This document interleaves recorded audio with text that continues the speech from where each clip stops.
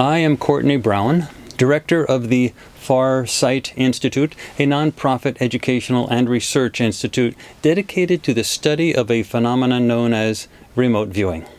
We are the leading venue for public research into remote viewing as it is done using methodologies that were developed by the United States military or procedures that are derivative of those methodologies.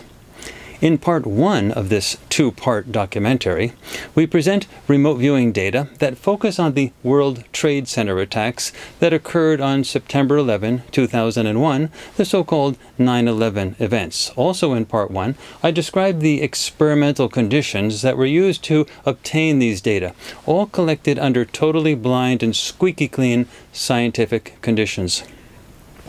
The presentation that you are watching right now is part two of this documentary. And here the focus has two primary elements. First, we examine the attack that occurred on the Pentagon on that same day.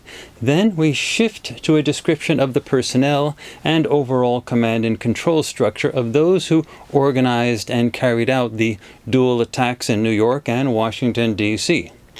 Remember, we are not trying to prove anything here.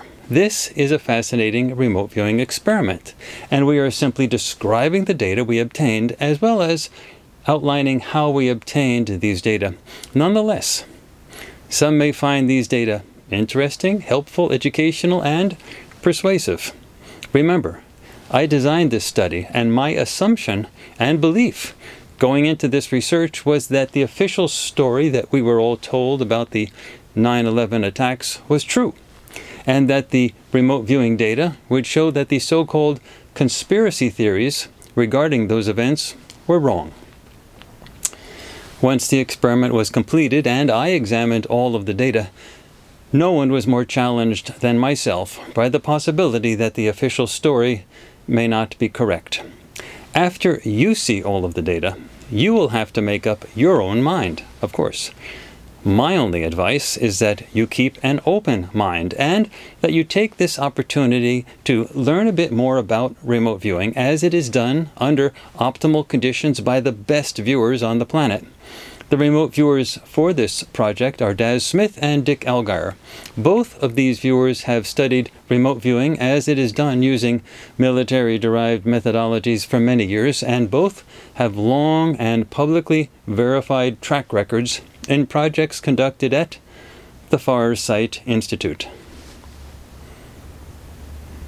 Let us shift our attention to the attack on the Pentagon and focus on what these remote viewing data say about what actually happened that day. First, let us look at a session done by Daz Smith as he focuses on the launch, the flight, and the impact of the object that hit the Pentagon. Again, we are primarily looking to see if this object was an airliner carrying lots of people or something else, such as a missile.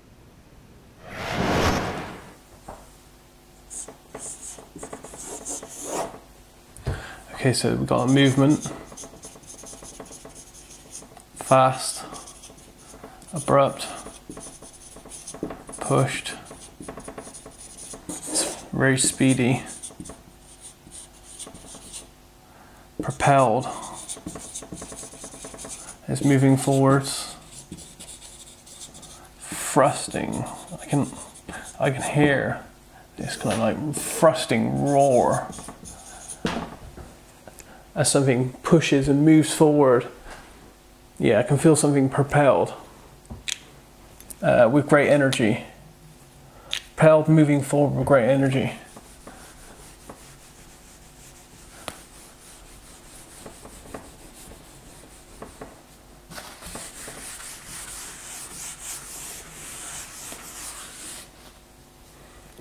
So let's go back to 10D.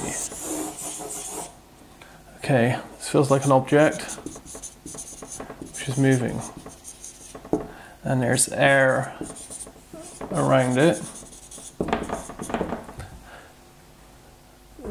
A fast moving object through the air. Again, it feels pushed and propelled. Feels like it's being thrust forward and controlled. It's in an uncontrolled manner. And this feels intentional. And the object feels man-made. So this feels like a man-made object in motion being pushed forward at high speed. It feels like it's moving through air. I can just feel air around it, but air being displaced, being moved to one side as this moves forward. This object feels man-made, and it feels curved. It has a curved front to it. Shiny, maybe even white. Curved, white, shiny, man-made, moving at speed, displacing energy and movement as it moves forward with great power, great thrust. This is something that's really going at speed, trading energy behind it, and it feels like it was directed or aimed. It feels like some kind of, I have to say, it feels like some kind of missile device. It feels like it's being manipulated along a pathway by people.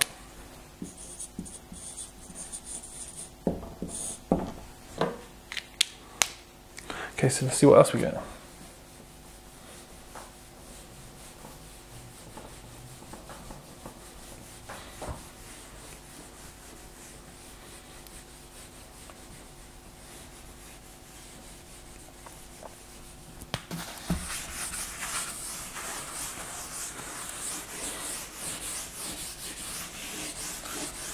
So what we'll try to do now is we'll try to move backwards a little bit to see if we can determine the origin of this fast-moving motion object structure thing.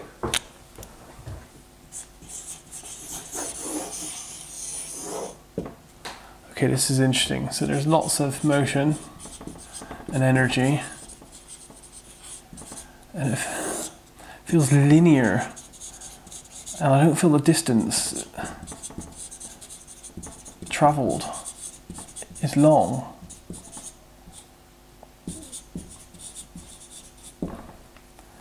It seems like a short distance, short and direct.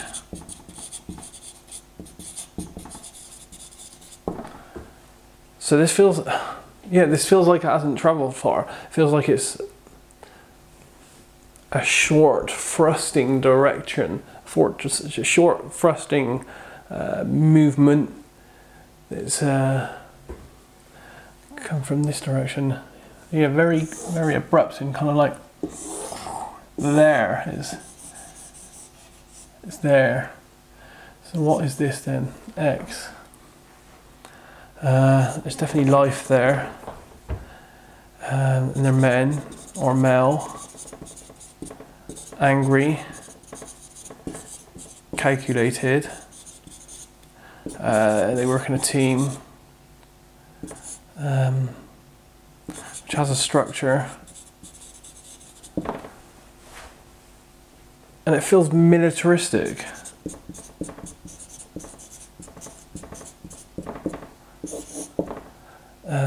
This all feels aimed.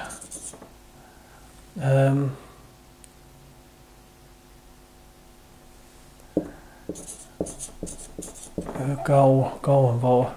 So it feels like a small team of men, and I want to say small, I want to say between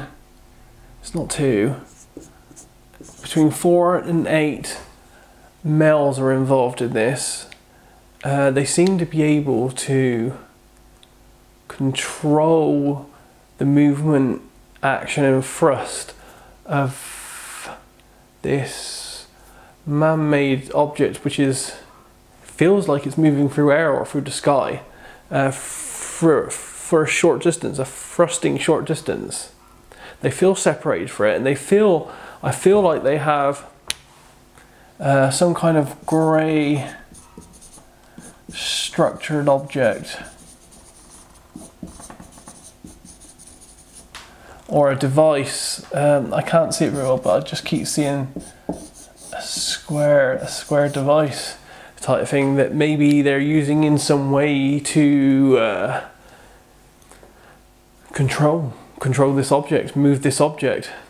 It feels like a fast moving object, intended to move on a short, fast pathway. So let's see where this goes.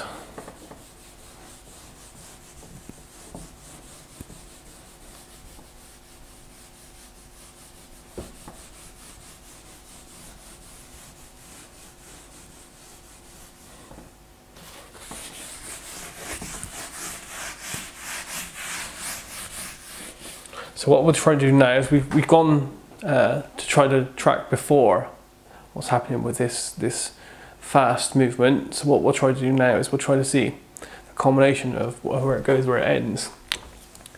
So we'll use the same coordinate.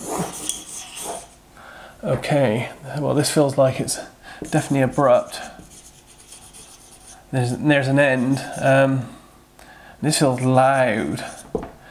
It's a bang. It's an impact. It feels like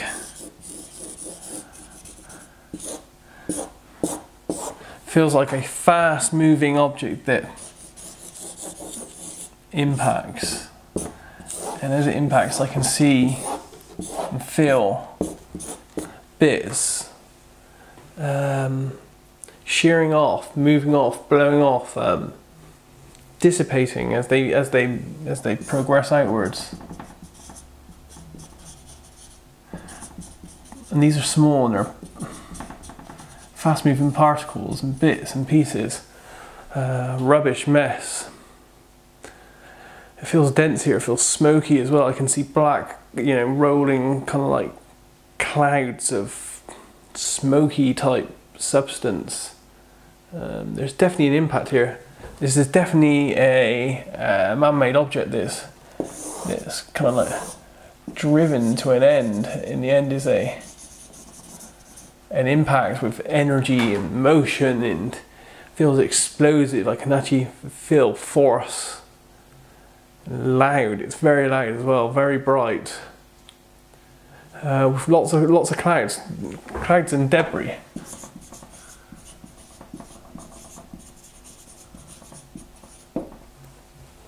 It's very destructive. This feels like an intentional destructive event. Yes, it feels like a few men are controlling a man-made object that moves and is moving through air, maybe the sky, and it ends up impacting and causing a destructive event. Yeah. Okay, so let's see what else we can pick up here.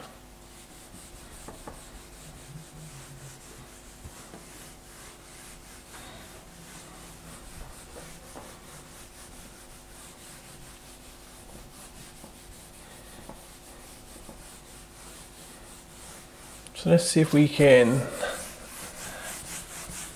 try to sketch this end event, this destructive event a bit more.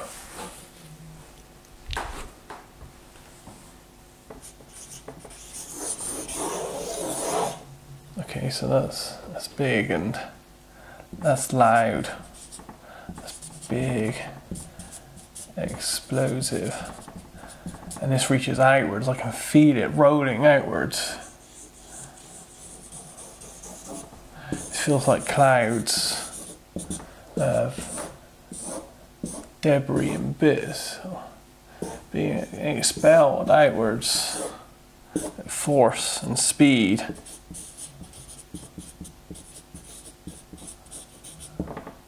And this is intentional. Stop something.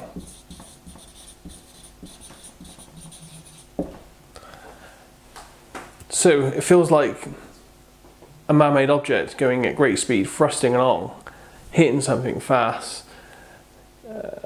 Then an explosive force between what it hits, and I can see clouds of like mist and particles and debris move outwards at different angles.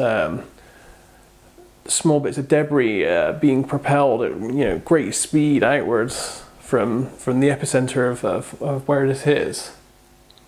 And it definitely feels like an intention behind this. It definitely feels like there was a goal to. It feels like to stop something. Feels like there were men involved in this, and I don't know, close knit team. 4 to 6 of them, rugged. They feel like they feel trained. They feel like they're military trained. If I was on an AOL stage, I would have to write an AOL of soldiers.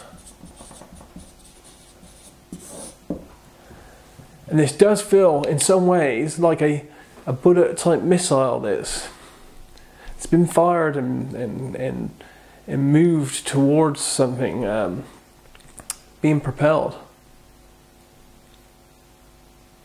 Yeah.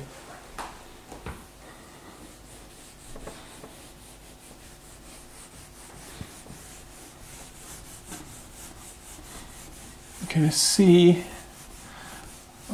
Let's try to get a bit more information on the object, maybe. See if that tells us anything. I haven't tried that yet, so why not have a go at that? So what I'll do now is I'll try to move inside the object and see what we can pick up there for the object.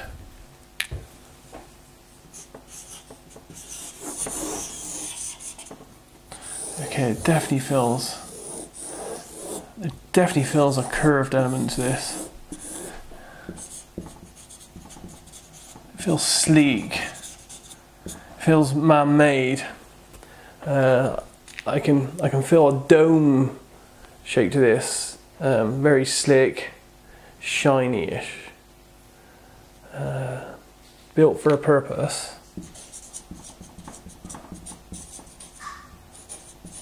Designed. Sorry. It's flowing. This shape. It feels like I can see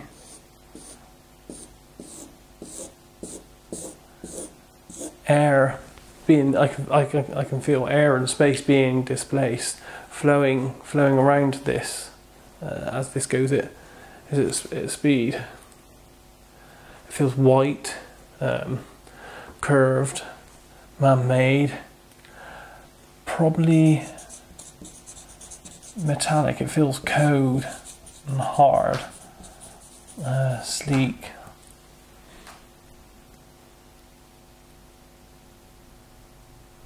Definitely man-made. And it feels hollow as well, but hollow, let me get this right, it feels hollow but with parts inside of it. So it, if I tried to draw a cross section of this, I'm not doing this very well. It's curved. This is a cross section, it's curved, but it also feels densely packed with stuff inside of it. So if you cut it in half and seen inside, you'd see a dense material. Well, this part anyway, but there are other parts actually. It's got like compartments. Yeah, it's even got moving parts. I don't have to AOL here an engine.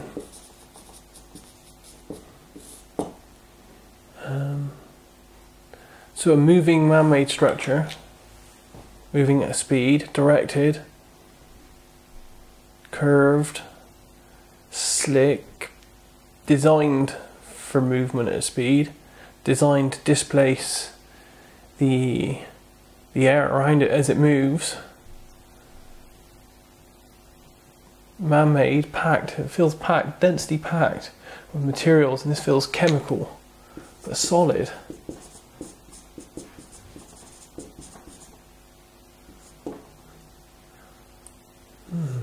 Okay, so that's what I get from the inside of this thing.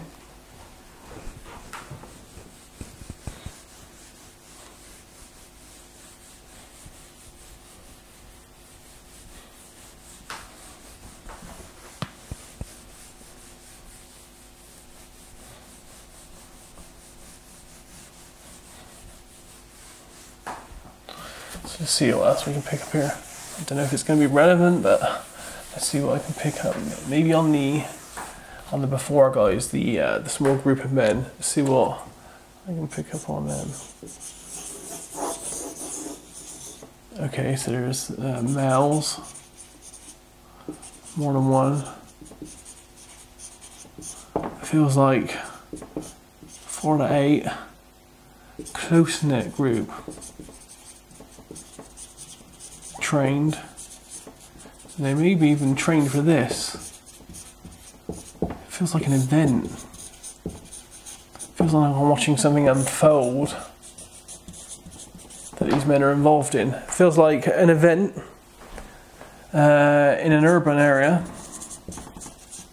I can feel there's a city and there's buildings and there's structures around. There are these men and they're off to one side, and they kind of like, I feel like they launch or propel this man-made kind of like object at great speed, which then impacts, blows, as I say, blows up, impacts, destroys, and then there's a great mess. And I can feel emotion. There's because it's an urban area, I can feel people, and they're emotive and they're scared. And there's clouds, rolling clouds of debris. But anyway, let's move on. Let's get back to these guys. So these guys, they all seem to be 30 plus. They have a military feel to them. Dark skin, dark hair in most cases. Some have facial hair. And their clothes are similar. I want to say uniform, but I don't want to say uniform at the same time. It feels like a loose kind of uniform. They all seem to be wearing very similar things, but it doesn't seem to be like a regimented, solid uniform. They work together. They seem to be off to one side, away from the actual, I'm going to have to say target. It feels like there's a target, a purpose, and that they propel and control the movement of this man-made destructive object towards this, I have to say, target, really. It feels like some kind of planned operation to intercept or impact something with some kind of man-made object.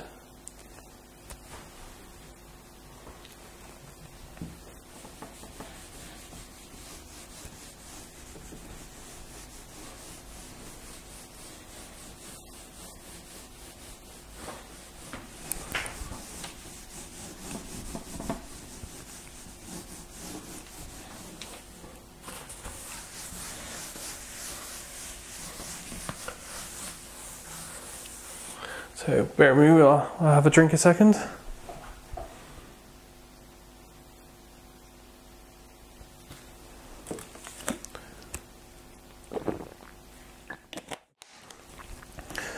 Right, so let's see if we can just pick up any other extra information here. Anything that's going to help. Okay, so fast, direct. I can't express how direct this movement is. It feels like at speed. There's motion and energy involved in this. I can feel the thrust, the kick of propelling this object forward from here. Not far away, men involved, and it feels like they have some kind of device.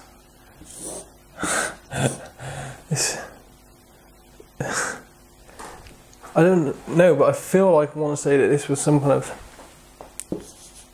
controlled missile type object.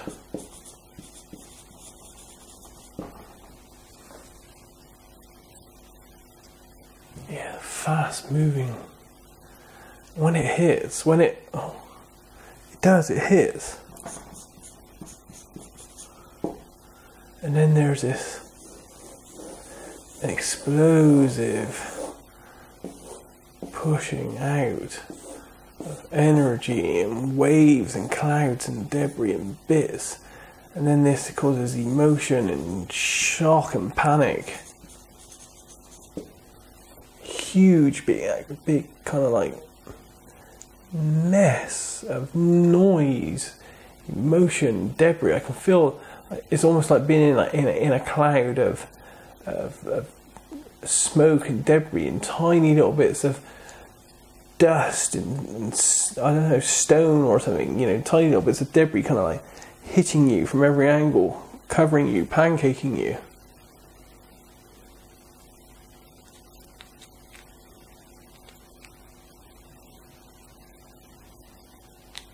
But this object, I don't know, is it curved? Is it more curved? It's definitely hollow. It's definitely man-made, you know, it's not natural forming, it's constructed. This is definitely a hollow man-made constructed object that's moving. It's moving through space. I can feel it. The air around it is dissipating, moving off to the sides. It's designed with its sleekness to move through space and yeah, to move fast. It feels like some kind of controlled vehicle stroke missile, but that doesn't make sense because it feels like it's forced, or it does hit something. The interaction between the males that are remote from it but close, and this device they have, which seems to control it, but maybe it also causes it to hit and explode or something. I don't know, but that's generally what I get from this.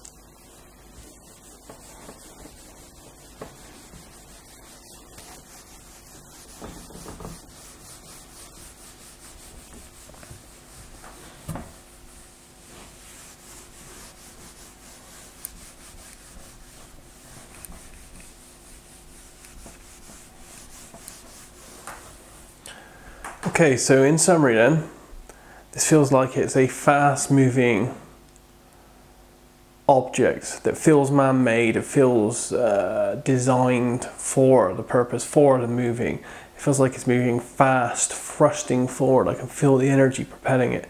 It feels like this is controlled, moved, directed by a group of men, planned, almost like fired towards something, and then with a controlled movement of it. So it's like thrusting it forward, knowing where it's going to go, you know, aiming where it's going to go. It's a planned event. It feels like an event that's unfolding that has these people involved and this object involved going at great speed, which then hits and impacts, and I can see the destruction. I'd like to say, it feels like destruction. But maybe it's destruction of just this one object that's moving. It just like goes along, and then all of a sudden it's... As you can see, Daz's data seem to suggest that the object hitting the Pentagon was a missile fired by military people. Interestingly, he notes that the people have darker skin and some facial hair. We need to compare these data with those obtained by Dick Allgaier for the same Pentagon event. My next gestalt is going to be energy. I don't know whether to call this energy or object. I'm going to label this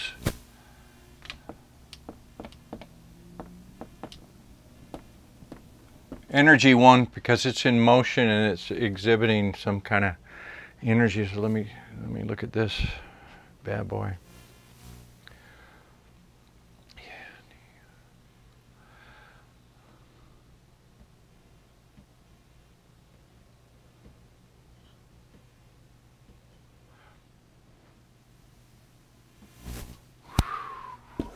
There's land here, there's buildings, there's trees,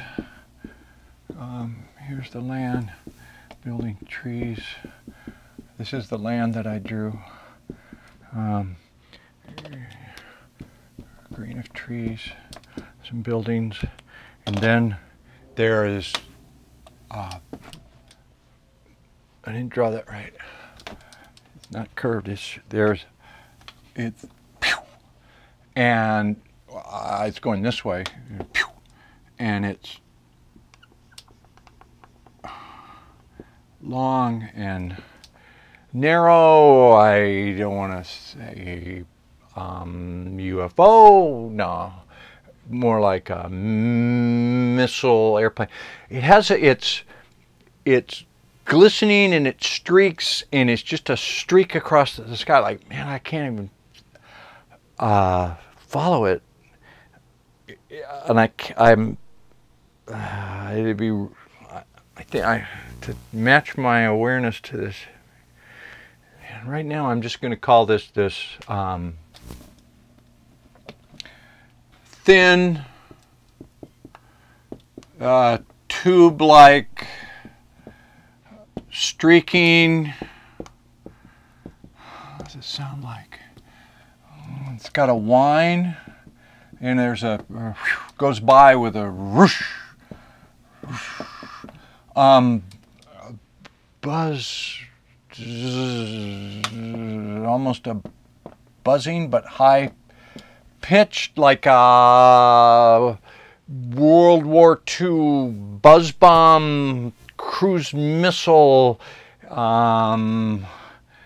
It's not black, it's got some colors on it. It's silvery, blue,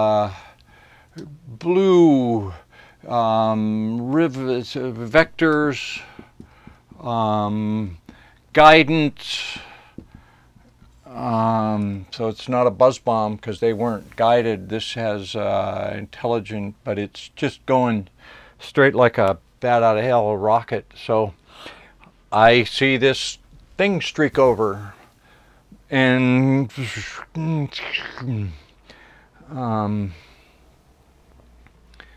okay, that's that. And I don't know, it's got to be involved.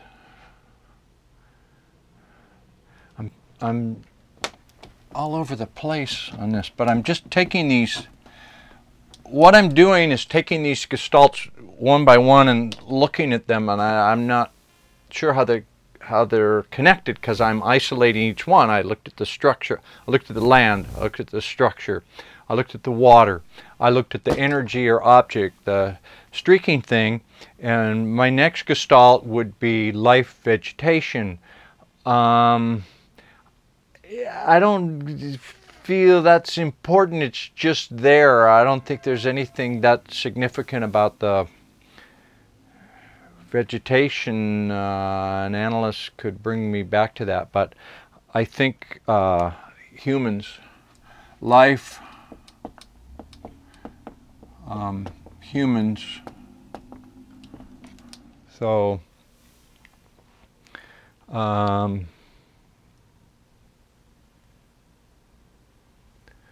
me look at them.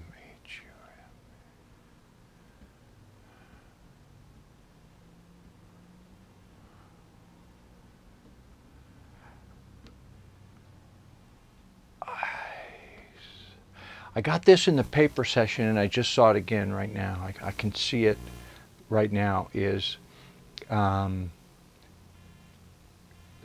I'm seeing the streaking object, or a streaking object, in relation to the people. So the people are, I don't know if they're lined up, but they're bunched up. Okay, so there's people standing here, and I'm going to draw them real fast, but you get the idea. There's people here, and then they're like there's a swath cut between them. Okay, so there's other people here. I see a distinct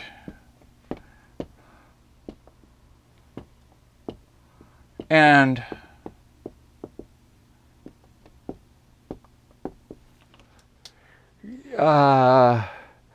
the energy gestalt or the motion gestalt, I don't know if it goes through them or over them. What? Wow! It's like, okay, what was that? We didn't see that, but it was like something went by. They're looking.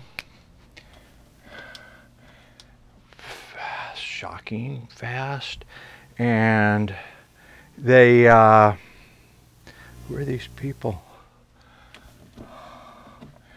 They're shouting, loud voices. Their voices are loud. What do they look like? They're men and women. They're wearing office clothes. You know, the starched shirt and necktie, trousers, dockers, kind of what today's people in the workplace would be wearing. And maybe some of them have uniforms. So different, there's different types of people. Some are in uniform and some are in their office type of plain clothes, and they're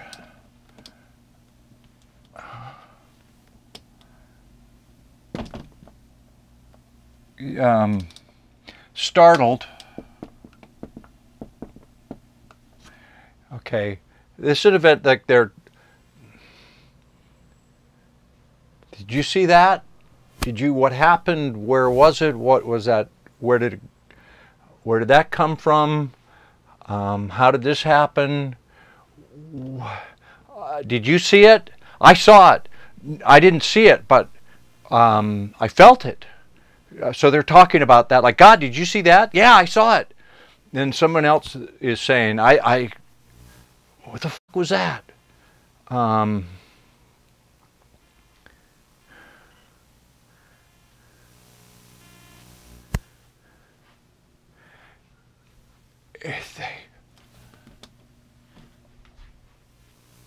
Like, is this a test? Were they testing this?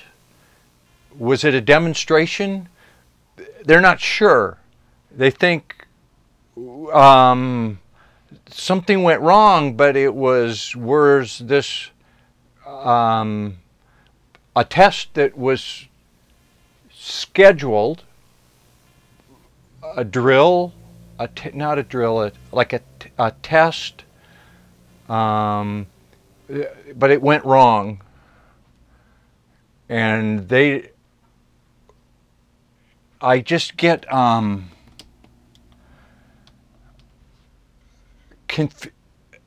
shocked confusion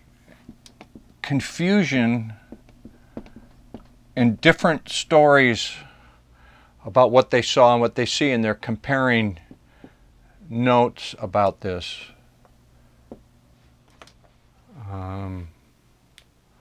But nobody here has the whole story.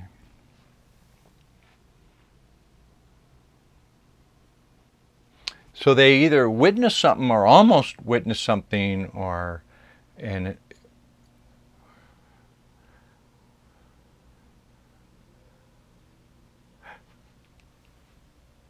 this was a demonstration that they were meant to see.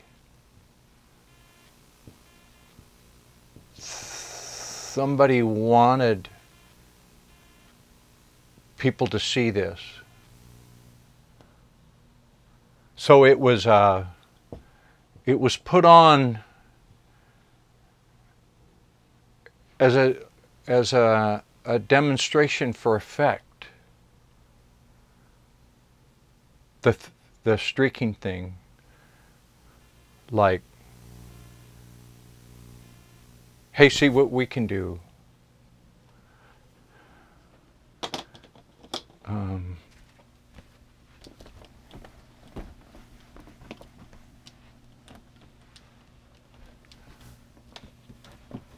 Let's get a new Nemo. So that was Life Human. Kind of refresh my probing icon here. What am I going to look at now? I'm just going to edging. I'm just going to see what I.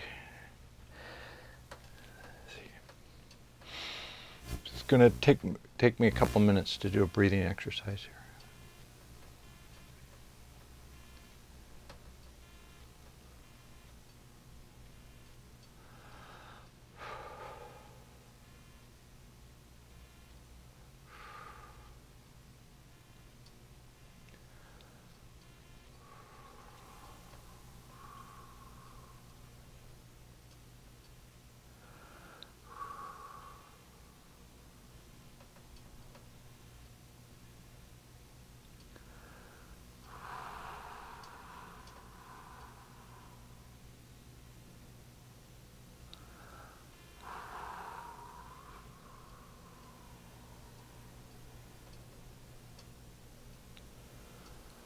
This is something else totally different. I'm in a totally different place.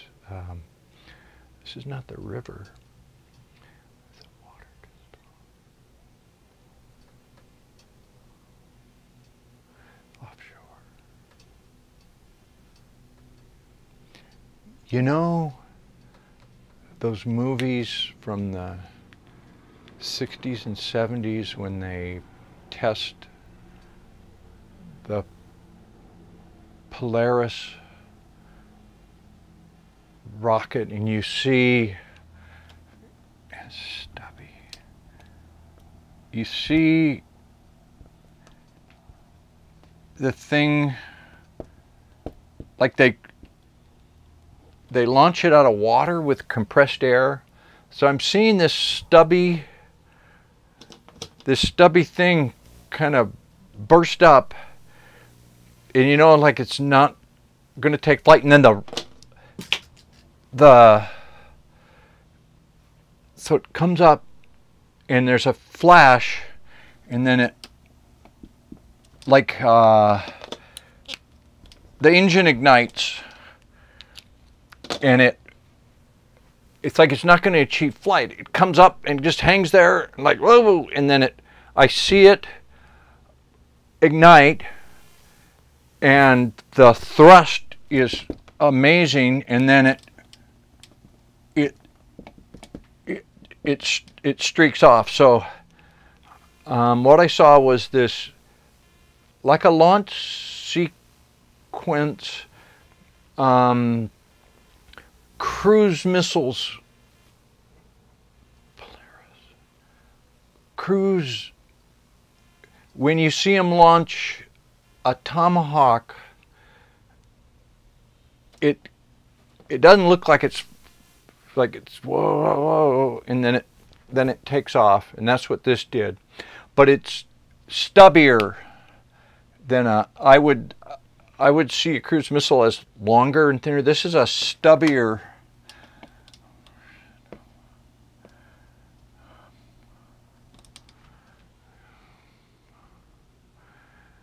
And this is coming out of water.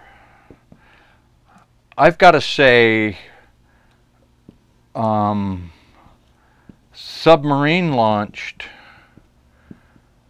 It's not this is water.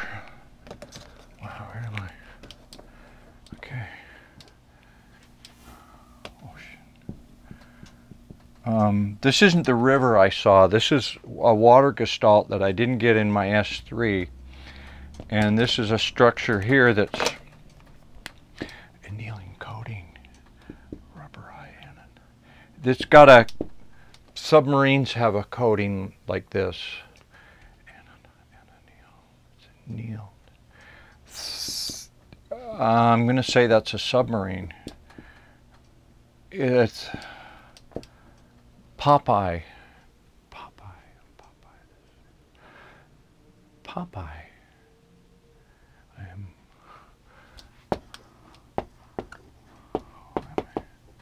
I don't know why I'm saying Popeye. Pop up? Pop up. Poseidon, Polaris. Popeye.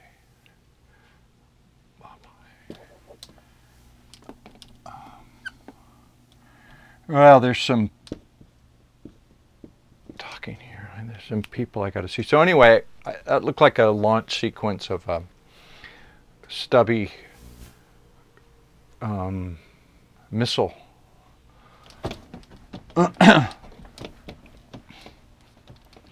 And what else can I see here? I got some more people to look at.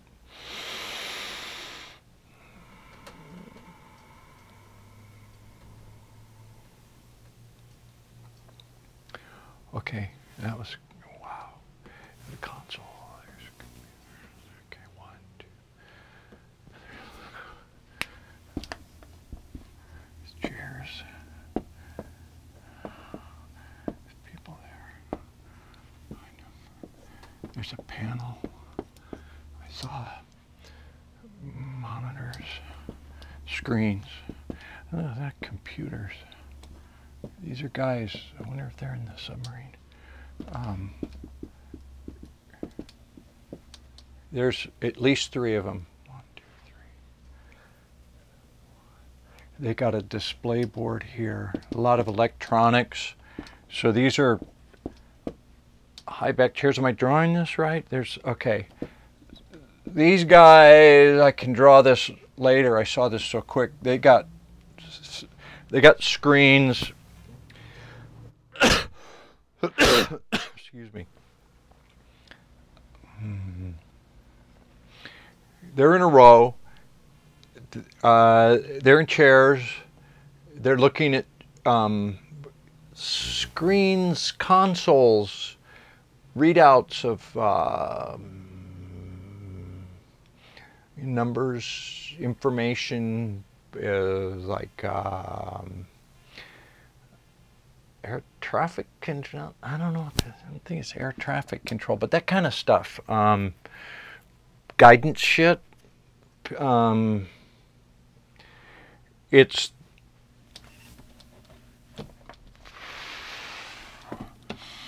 this is stale air. This is recycled air. Recycled air. So there's fans and blowers.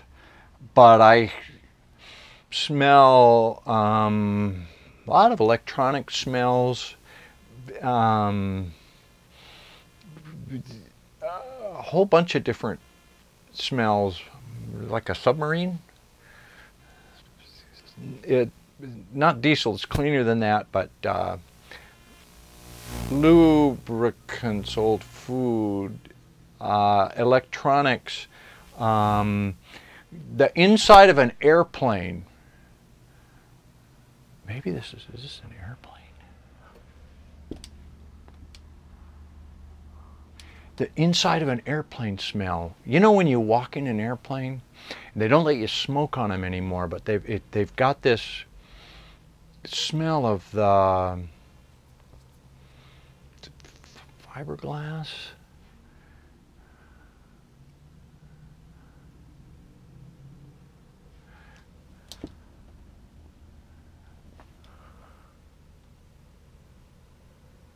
these guys,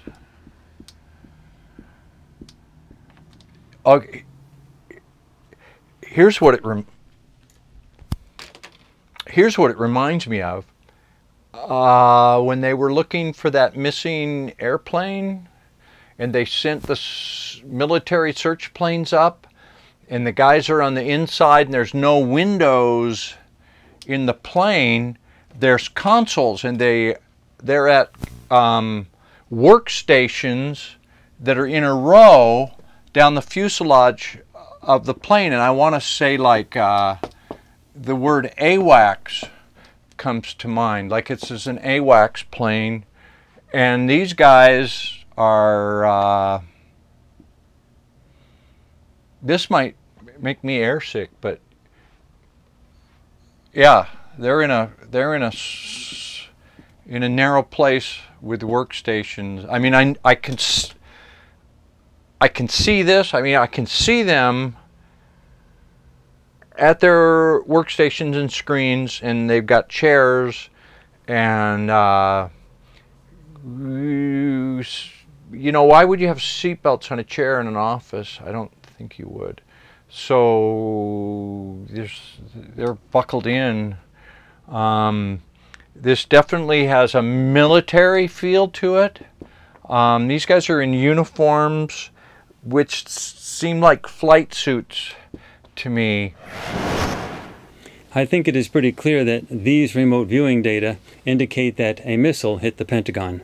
In fact, we do not have any remote viewing data from either viewer that suggests that the object that hit the Pentagon had people inside of it. At this point, we want to dive into the question of who did what. We have a good deal of data describing groups who organized and carried out the various activities that occurred on that infamous day. These data can be disturbing, so be warned in advance. If these data are true, then it is even more disturbing. I have learned to trust remote viewing data collected by viewers such as Daz Smith and Dick Allgaier, especially when the project involves a past event where there are corroborating physical data. But again, watch, listen, and make up your own mind. Let's start with a session by Daz Smith, where he focuses on those who were responsible for the collapse of the South Tower of the World Trade Center.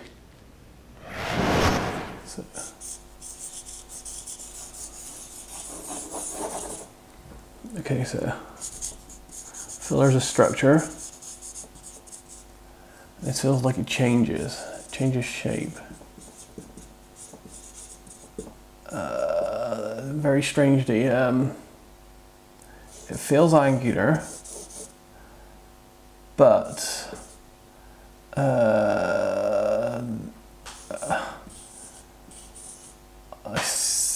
yeah, it feels like it changes shape over time of the event, over time of the target.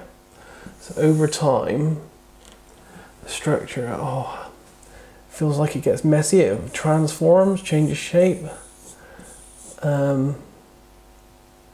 moves. It feels like a structure that changes form, shape over time. And when I say over time, I mean the time of the target that I'm meant to be looking at. It's almost like it feels like it gets built upon. Is built upon the right word?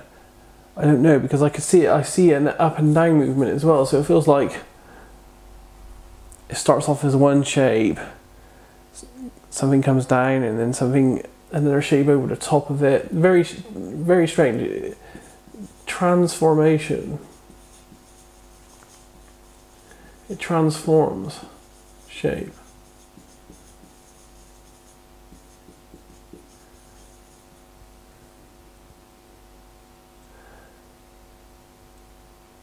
Yeah. And there's also life at the target. And there's several different forms of life. I feel there are like 3 different groups of life. There's a group here, and these seem to be controlling There's a group over here. They seem to be full of panic and fear. They seem to be moving and running. And there's a group here. These are male. And this may even be subdivided again into a couple of groups here. And these feel like a couple of groups of males that work well as a team, 4 to 8 in a team. They feel very drilled. They anticipate each other's movements, feel very organized, feel like they're following orders, feel very kind of like team military kind of based in the way they move, their confidence, their demeanor, their look.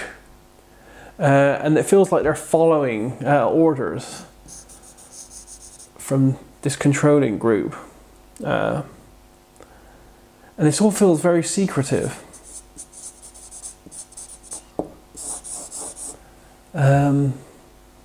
Hidden, secret, covertly done.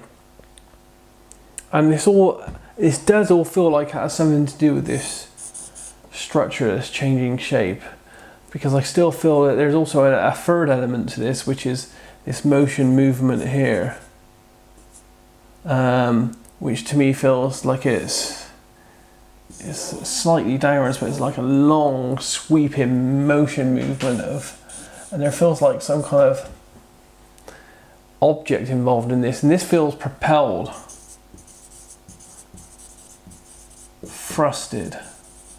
It feels like a controlled movement of something, and it feels very kind of like fast and direct, like so. But it ends abruptly as well, and I feel it may have something to do with the structure. It feels like there's an abrupt, it feels like an impact because it's moving and all of a sudden it's not, and then there's a flash and there's noise and then there's this huge commotion.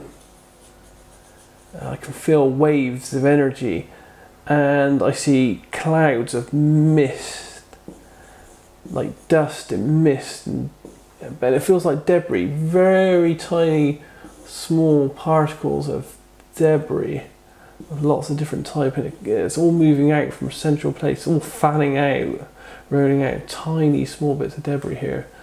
Yeah, very, very tiny small particles. And particles feel important to this target. They're key to this target. Yeah, debris particles of some kind. So yeah, that's the main elements I feel. A very, very complex target. There's lots happening.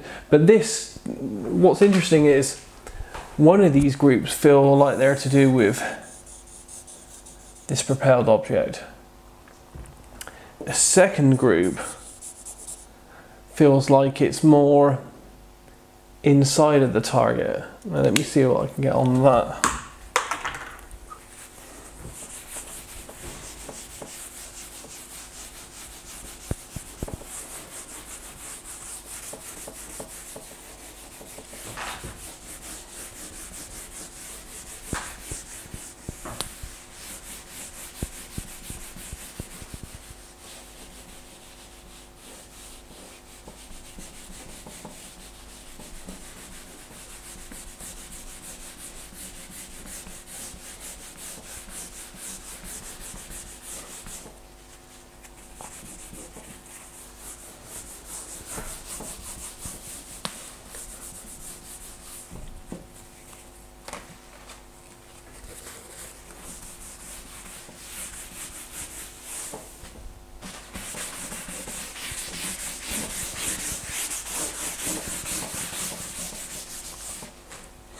Okay,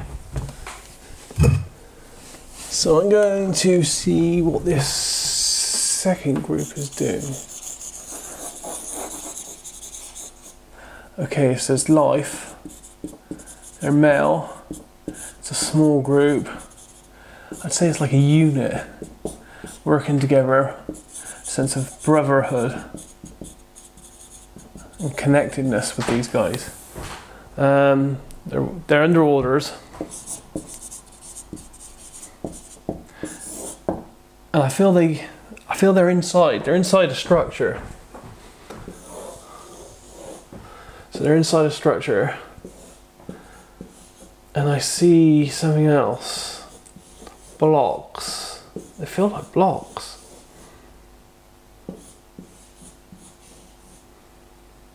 Dense.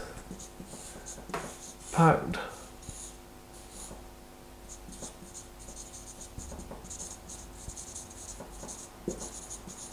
Blocks. Grey, blue.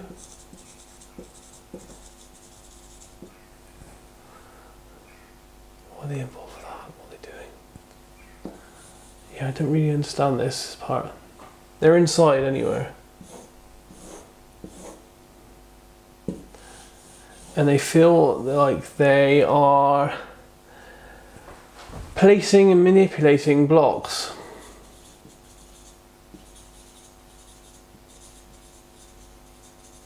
And this feels covertly done. This almost feels like it's this feels like some kind of strange kind of like spy stroke infiltration, because this feels very secret.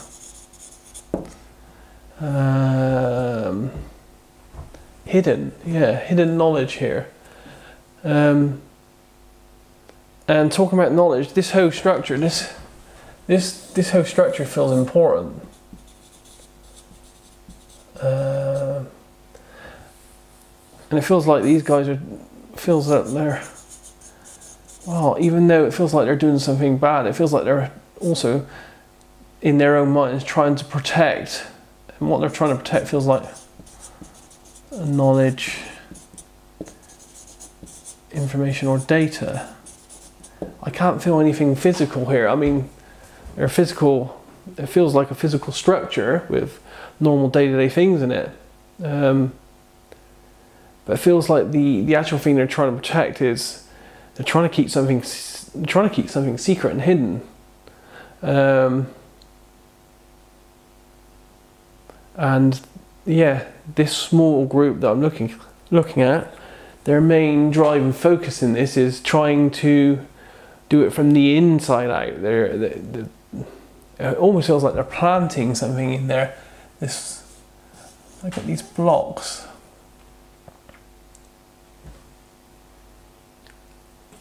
And the blocks feel like Play-Doh in texture and density.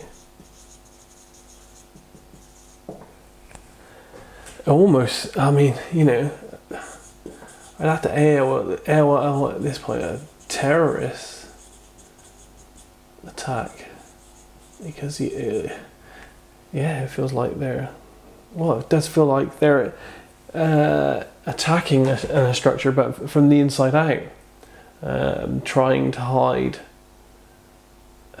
information that's inside of it.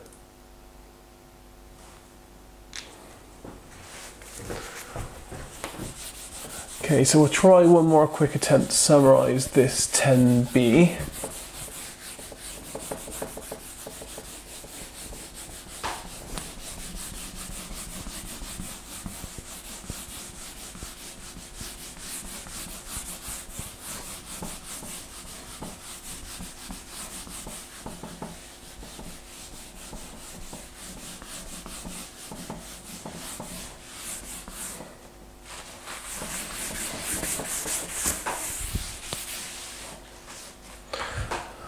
So let's try to summary a bit.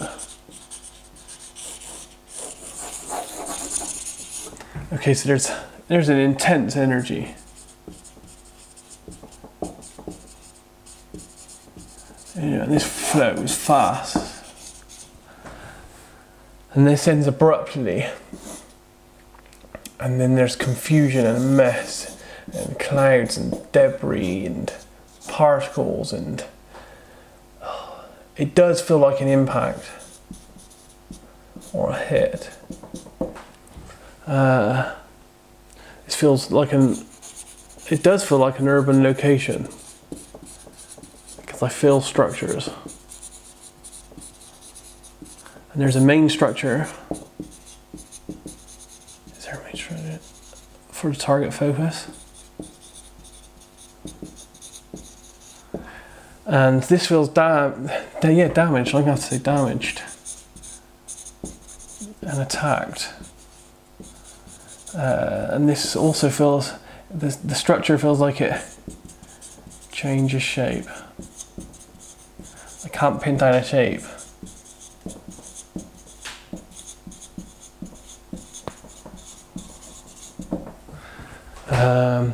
And it changes shape over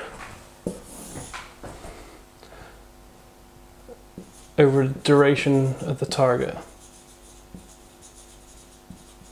that I'm meant to be looking at. And I can't exactly get it, but it feels angular and square, but then at other times it feels messy, but also get an up-down movement. As well as this, there is life involved. Life at the target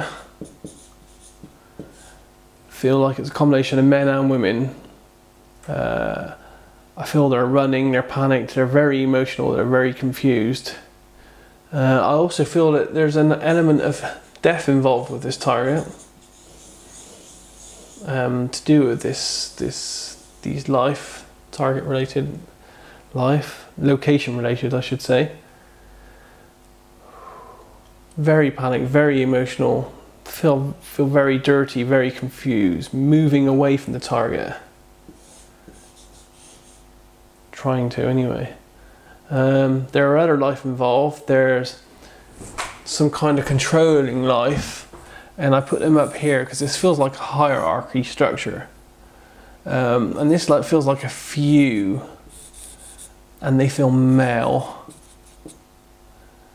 And they give orders down to what I feel like are a couple of groups.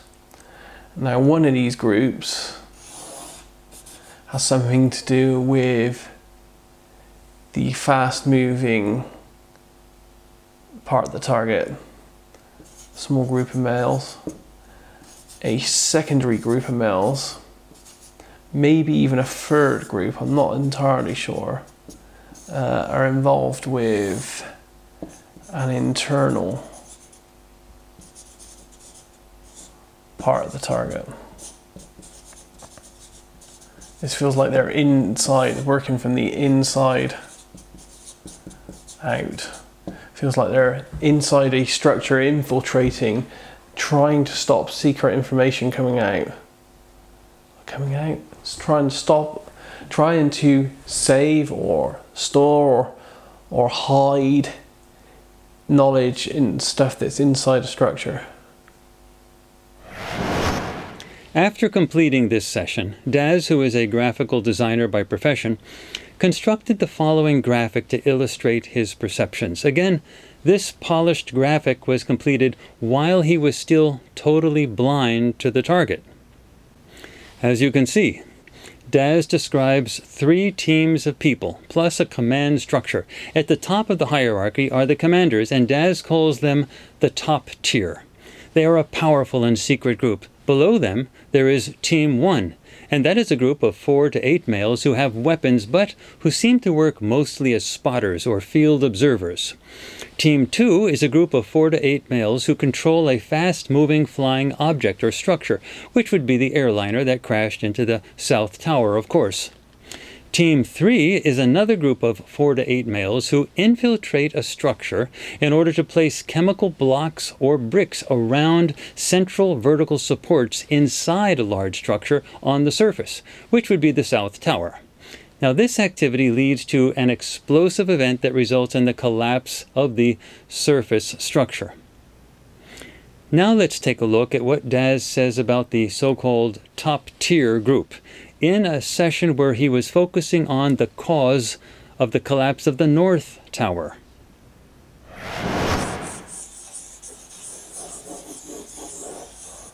Okay, so it's life and a subject. Now the life are males, maybe a female involved, don't know. Wow, okay, so this feels very secret, top level, powerful. This is covert. This feels like if it were a corporation or something like that, this feels like, you know, this feels like management.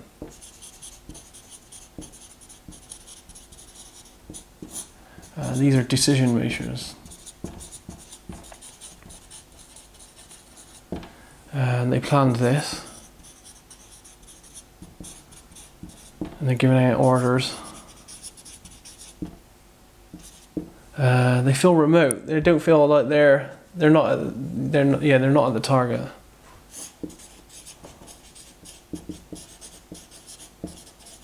They are remote.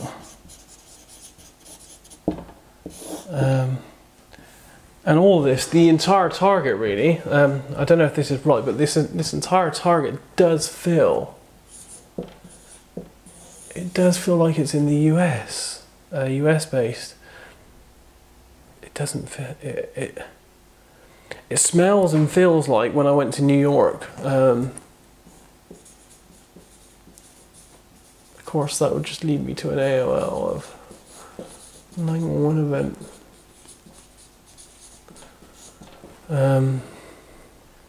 Just trying to put that on one side a second. Let's go back to these guys. Okay, so there's a group. There's no more than 12. I feel that this fluctuates, the number. No less than 6. They meet in secret. They're powerful. They're looked up to.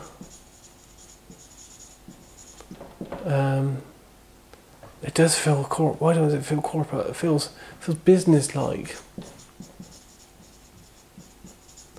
It all feels quite matter-of-fact to these guys. There's no emotions that I see. It's just a goal, giving out orders. They give out orders to these other groups of people. These other groups of people are just go out and act. These guys are in charge. And they feel powerful. They feel, it's a bit like the old films. They feel untouchable. And this is down to security and communication. They're well versed in what they're doing. It feels like they've done this before. They know what they're doing. And this does all feel like espionage stroke intel. It does have that covert feel about it. These people are versed in this. They know what they're doing. They're hiding this.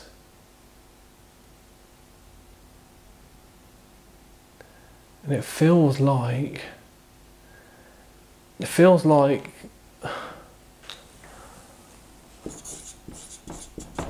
it's political stroke business.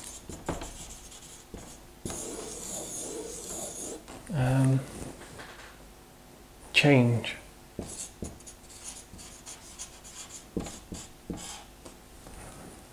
Feels like they're trying to kickstart something. Is that the right word? It feels like they might be trying to start something, kickstart something. Covertly, secretly. Yeah, so it feels like a group of no more than 12, no less than 6, mainly males. I do feel that there may be some female influence in there though. They meet in secret, very business-like, they're very powerful people. High up in what they do, they're versed in security, communication, espionage, intel. They know how to hide things, they know how to give out their orders and do it so they can't be tracked or traced. It's all very secretive, and yes, they're trying to instigate a change, trying to start something. This feels both political and business, but bigger than that as well. It's very cloudy, that one. I can't put it into words. Yeah, it's just big. This does feel like or these guys feel like they're in the US anyway. And I've only been to New York, and it does have that feel of New York. It has that smell, that heat. That's what makes me think this might be somewhere in the US.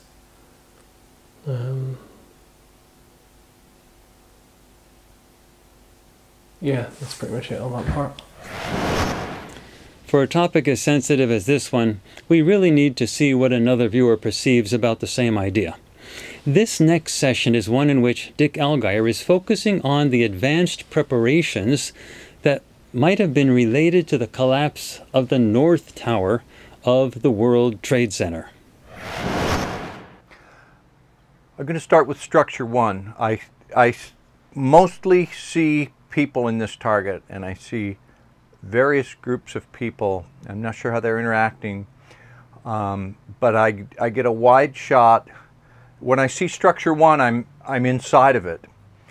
So here's structure one, and I'm drawn to the interior, and it's a big place. It's a big room. Reminds me of a newsroom, but it's not a newsroom. Reminds me of a place where a lot of people work in cubicles. I see people working in cubicles. So I see like a wall here, and I had smells of carpet. This would be dark carpet. It smells like a stale office smell. Smells like people used to smoke here, but you can't smoke here anymore, but they used to. This is a wall and there's no windows. It's all enclosed. And there's like a cubicle farm. People at desks, a lot of desks with partitions, a long cubicle here. So there will be people working here. And I see in this open area, people walk. People are walking, running errands, shuffling paper, bringing things. There's two sets of cubicles here. And then there's a middle partition here that is like facing, it could be filing cabinets, storage type things. A partition, it's low, and then another set of cubicles here with more people working, and the sounds are muffled because it's carpeting. Low voices, a lot of people. I hear a sound like a teletype, like a clattering, like a ta ta ta ta ta ta ta ta ta ta. Over here there might be not a typewriter, but a printer, but an old kind of printer that would have a roll of paper coming through it. It shakes and rattles and clamors, and people come over and check it, and they'd rip it off. Maybe they take it over here, so there's some interaction with that. This has to do with planning and operations. Planning and operations, and it has a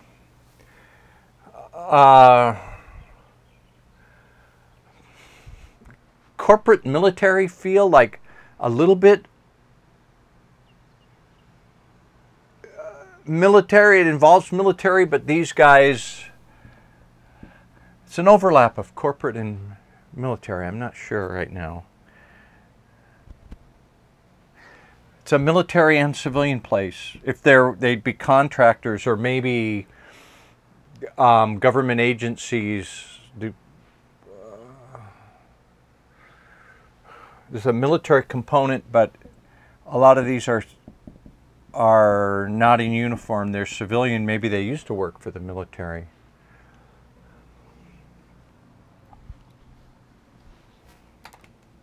Get rid of this fan for the noise. So that's the inside of structure one. It's an enclosed place.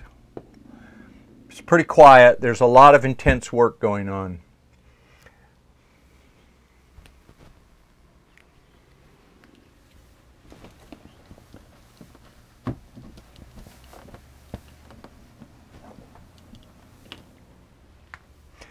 As I said, I'm seeing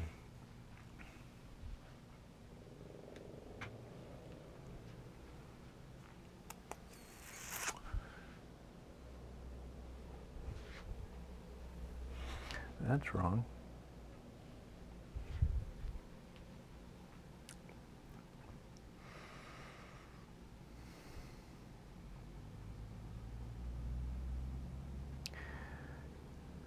As I said, I'm seeing mostly people at this target. And I'm drawn to, I saw a particular person as that looks central to this, to me. And when I saw him, he was like standing at a desk. So like a guy that has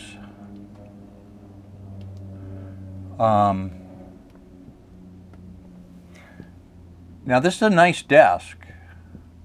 I'm not drawing very well. This is like an expensive desk, but it's like this high, and he's standing there rigidly.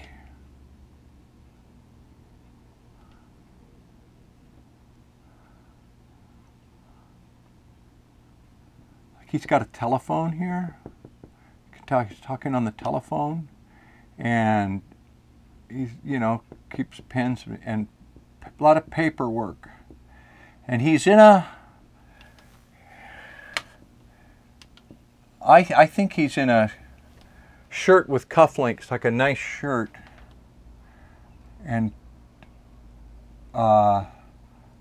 tailored trousers, like a nice suit, but he took the jacket off and hung the jacket over here. And so he's a guy that works at his desk standing up with rigid posture, very intense. And I'll show you how I see him.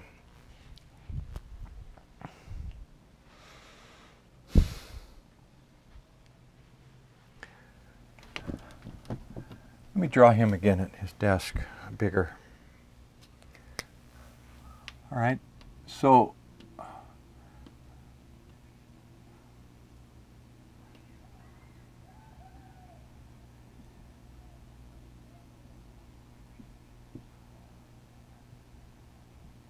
got like a necktie on, probably like talking on the phone, nice shirt, cufflinks, his desk is like this. And he stands up all day. It's like I don't know if he thinks it keeps him more alert, burns more calories. He's a very fit guy. He just doesn't think he should sit down. Really intense guy. And I see him as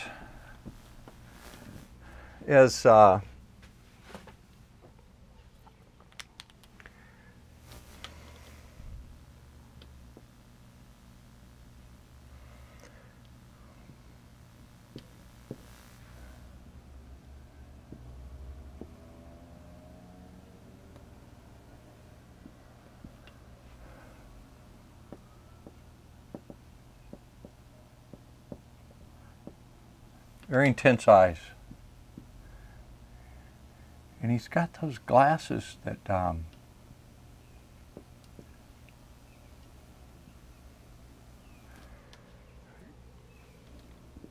don't know if they're wireframe or no frames. I can barely see these glasses. They're like, they're almost almost can't see them, you know? They're like,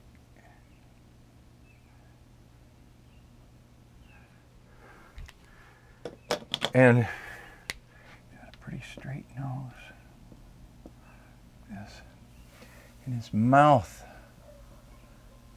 is really thin. He's got some age lines here. His face is thinner than this.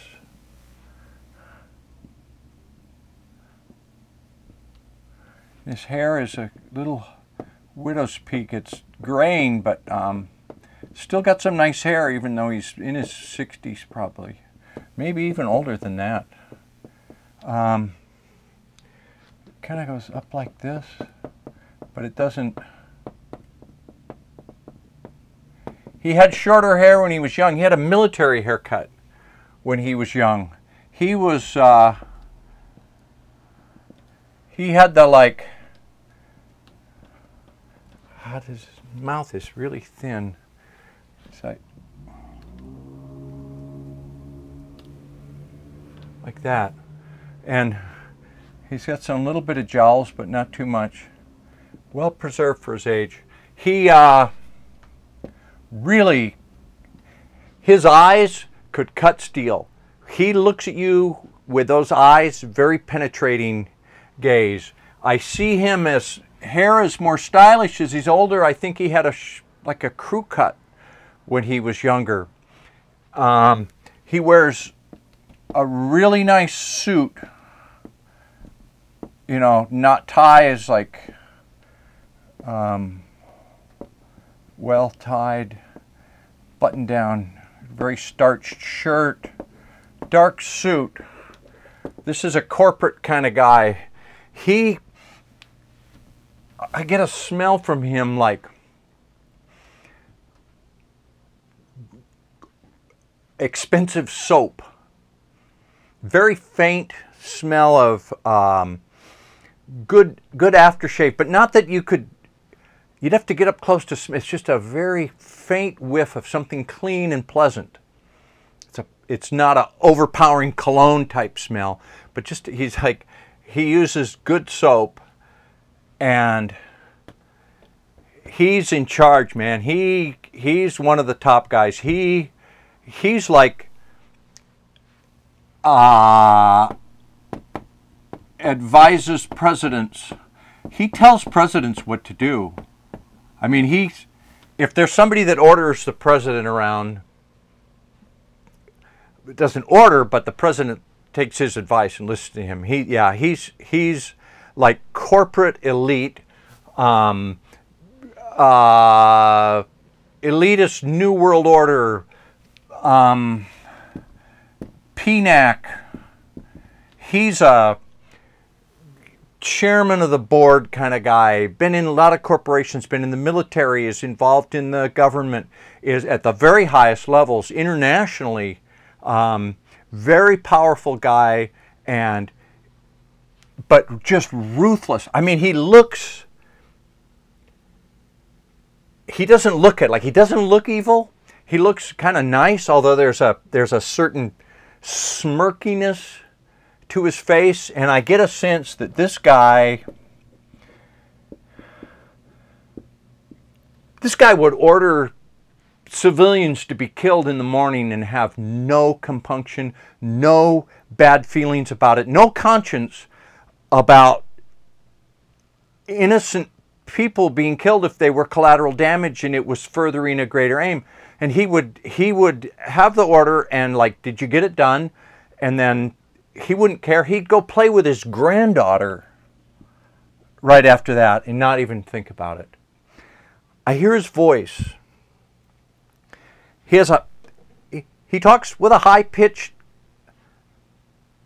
his voice is clipped and high-pitched, and he talks kind of almost nasally with an accent that's Midwest, Ohio, Missouri, Illinois, Chicago, kind of a Chicago accent, talks very precisely like he's from Illinois, and you better listen to him, and he's just telling you like it is, and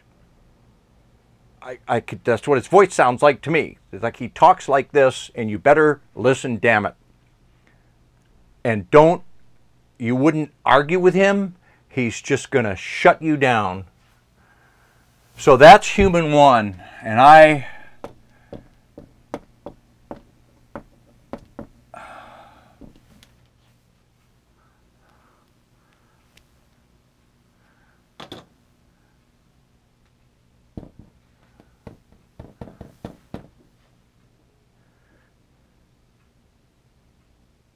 yeah, he enunciates when he talks. That's enunciates. Yeah, well, I think I got the voice. So.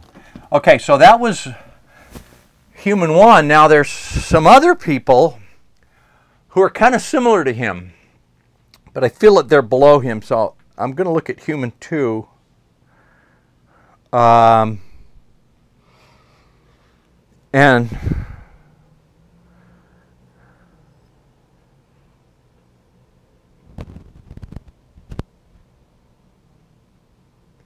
my entry into this was high quality wood, very fine, polished. Okay, this is like dark brown, not koa. What kind of wood would they make a conference table at that really rich corporate people would sit? This is very polished, fine wood. All right, and there's people sitting and standing around this place, and they're the kind of people that interact with that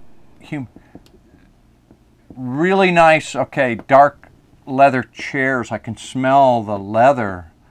This is like, you know, corporate boardroom kind of deal. I don't know.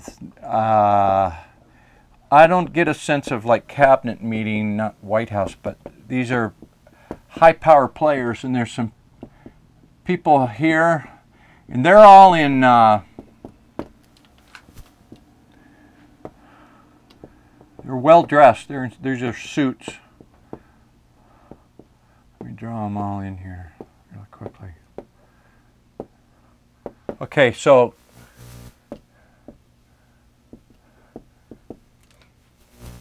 and they've got like coffee in fine china. You know, they'll have a water pitcher here, water bottles. There'll be water, and then they've got notes, and the documents are in folders. They're in folders with tabs, and they're sealed. These would be secured in really nice, maybe like leather binders. This is all like first-rate, high-class stuff here. It's real important. This is a secure room. I get a sense of white noise, you know, shielding, so it can't be eavesdropped on, and it's like not just anybody can walk in here. This is a secure, secret place.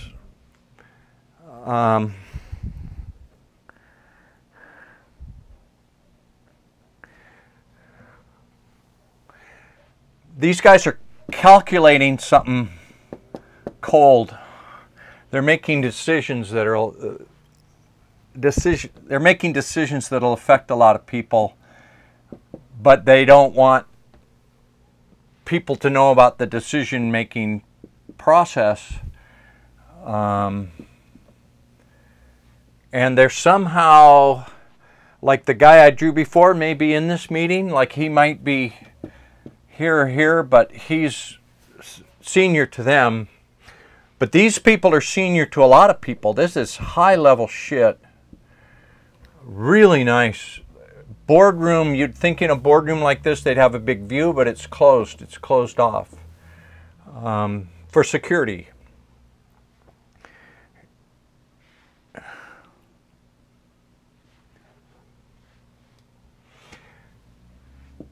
This stuff, when they're done with it, they can't take it home.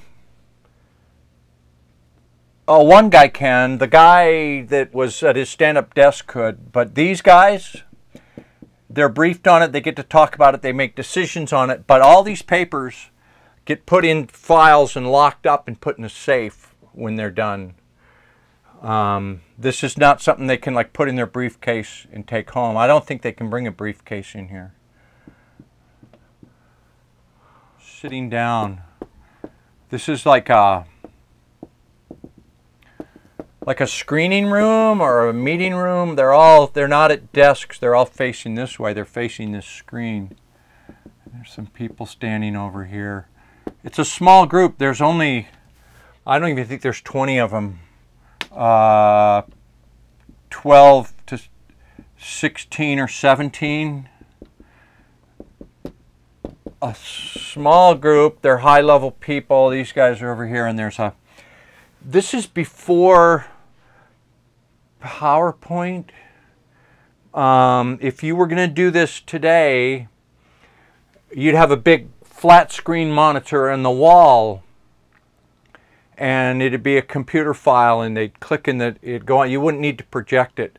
But this is projected. It's like not a movie, not a slideshow. It might be digital. It's like this technology is 20 years ago or so. So it was state of the art then, but there's a screen that actually comes down, or it's a white wall. It's not a flat screen monitor. So they're watching this, and there's information being given to them. And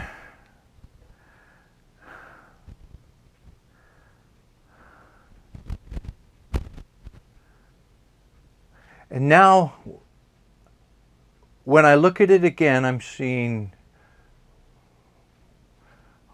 energy, explosion, dust. So I see brownish, energetic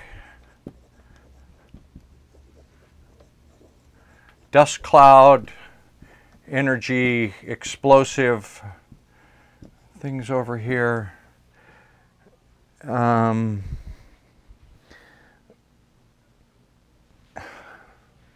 effects of a blast. I see it when I'm looking at them, but it's not in the room with them. It might be what they're seeing on the screen.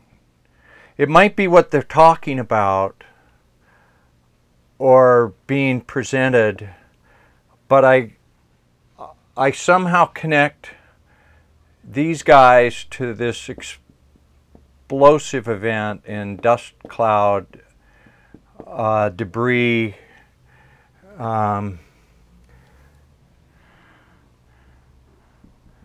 these guys are really high-level elite too, like movers and shakers of the world.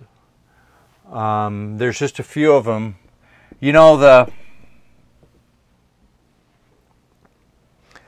what's a conspiracy but two or more people agreeing on a illegal or clandestine thing? This is definitely, I feel this was more planning than aftermath. I can't get the time straight on this. I could...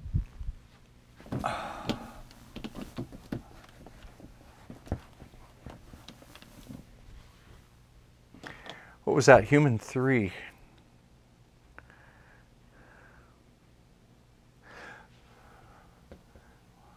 By the way, all those people looked the same. They're all dressed the same. They were all in suits. They were all about the same age. They were all men. There might have been a woman or two, but mostly male, mostly middle-aged male, very powerful people, and they had to have some kind of clearance to get in there, badges. It was like invitation only, another place you couldn't just walk into. There's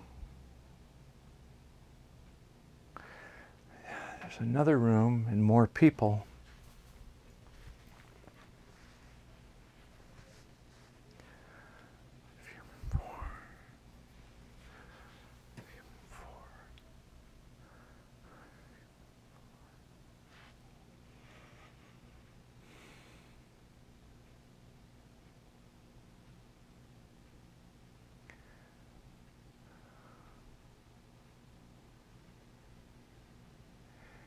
Here's another stand-up desk. But this is more like a drafting table. Okay, so here's a desk, and you would work here standing up. And there's pads here, like thick pads of big paper, drafting paper, sketching paper, blueprint type of stuff. And there's like rulers and special kind of pens, calligraphy kind of pens, or very precise drawing instruments and paper. And there's a guy standing there. And over here is a cabinet with really thin drawers.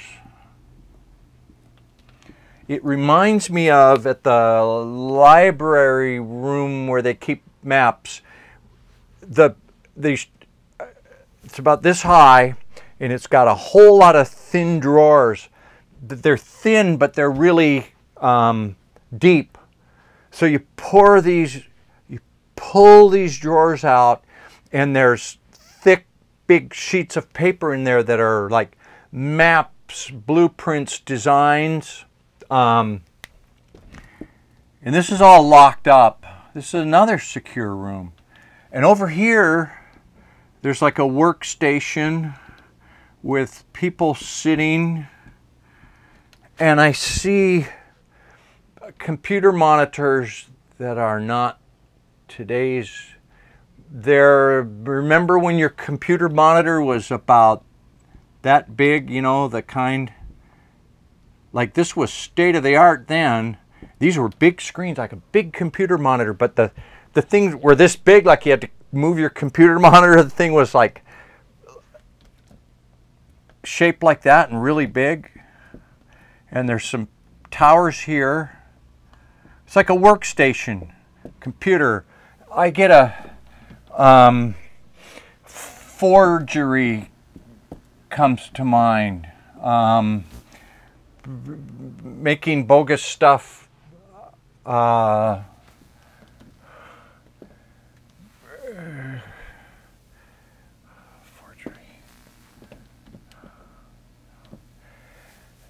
This place is also, to get in the door, there's a keypad where you got to punch a code to get in. This is secure. This is like, I want to say CIA document making place where they make something that could pass for real under any scrutiny. Yeah, they're making all kinds of documents and putting stuff out, but it seems about a few years ago, this is not modern day computer stuff. This was real state of the art, but you know, late 80s, 90s. Back when computer screens were this big.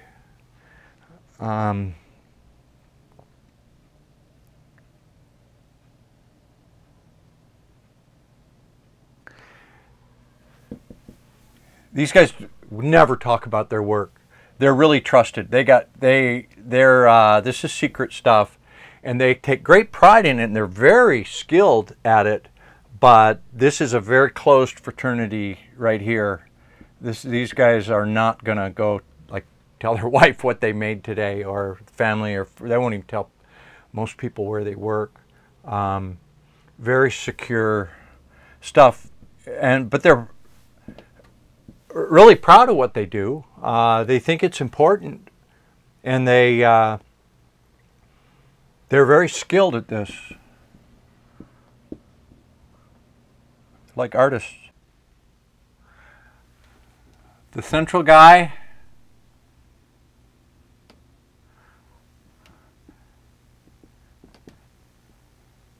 Mr. Cold Bastard. And nice suit. A lot of people around a table. Orders, plans, implement. Watch a presentation about it on a projector. These guys go to another meeting, go in a little theater kind of thing. He's in charge of it. He's advising important people. There's stuff that's done in secure rooms where documents are made, forgeries, maps. It could be like a title to something, bonds, certificates of bearer bonds. You know, it's like maybe they're making fake bearer bonds or something. And then somebody's in a place where they got to evacuate. To give you an idea of how clear these remote viewing data can be, here is a short segment of a remote viewing session where Dick Allgaier describes one part of the 9/11 drama. This segment is actually part of a larger body of work of his which focuses on aspects of the Pentagon attacks. In the middle of that work, Dick Allgaier notices something else going on elsewhere that felt related, and he described it, giving you a good idea of how a viewer can perceive elements that are related, however distant in time and space, and pull them all together, something that would not be easy for a physical eyewitness.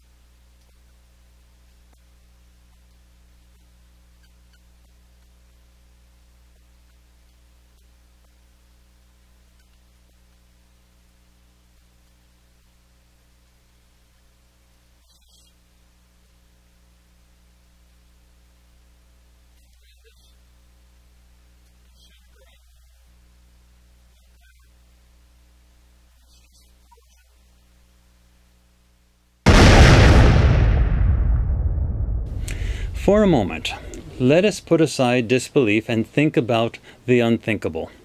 This project has caused me to question everything I once thought I knew about the 9/11 events. I know remote viewing, and I know the quality of these remote viewers. I have learned to trust the data that they obtain, especially since I designed the experimental conditions for many Farsight projects, and I designed this Farsight project. I have also learned over the years that whenever people say, "Nah, they would never do that," they are giving authorities permission to do exactly that, because those same authorities know they probably will not be caught because you would never believe they would do it. Eventually, authorities can get cocky enough to think they could get away with just about anything. That is at the core of most tragedies, from sex scandals involving religious or public figures to large-scale financial meltdowns, to setups that lead to war. While remote viewing data by themselves cannot prove that something did or did not occur, many may find the results presented here persuasive, when considered along with the long list of anomalies surrounding the 9/11 physical record. The remote viewing data tie together a lot of loose ends. These data do suggest that there was a scripted effort that utilized unwitting Islamic terrorists to create an incident that pushed America into war. So, where does that put us now? Well, from the perspective of what we have gleaned from these remote viewing data, it is clear that we do not have all the answers and questions remain. For example, we do not know what actually happened to American Airlines Flight 77, if it indeed did not crash into the Pentagon. We also do not know how widespread the possible overall 9/11 plot might have extended, or how far up the chain of command it went. We similarly do not know the extent of foreign involvement, if any, but we appear to know a lot more than we did originally before conducting these investigations. If these remote viewing data are accurate, then perhaps the most important thing that we have learned from all of this is that democracy is a vulnerable and living process, not something that one can abandon to automatic and periodic voting procedures. We have learned that no nation, no matter what form of government or how long established, is immune to major manipulation. The remote viewing data presented in this report are part of a fascinating experiment using remote viewing. They are internally consistent, and they appear similarly consistent with a body of physical evidence that suggests that there is more to the 9/11 events than that which is contained in the official story. As with all investigations that utilize remote viewing data, this report does not offer proof, even if it is persuasive to many. The results ultimately need to be confirmed with continued analysis of corresponding physical data. The remote viewing of the 9/11 tragedy is something that was going to happen one day, no matter what. There is no way an investigation such as this one could have been prevented forever. Now it is done, and we have time to think about the results and all that they imply. As I have said often in the past, keep an open mind. It is something we will all need. I am Courtney Brown, Director of the Farsight Institute.